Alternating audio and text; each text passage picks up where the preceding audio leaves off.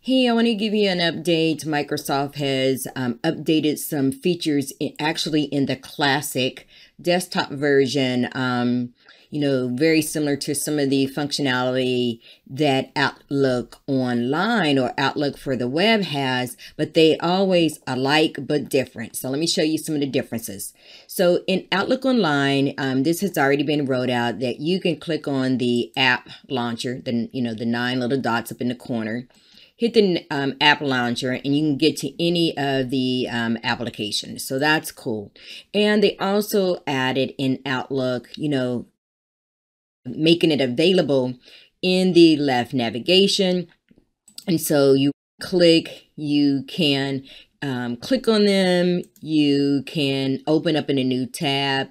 If you, close that, you cannot move around these icons around. Now in desktop, which just recently came out, they have added the app launcher to the left navigation. This is the classic.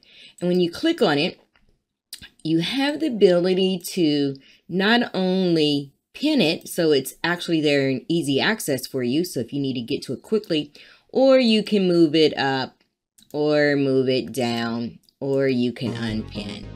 So really nice. Again, alike but different.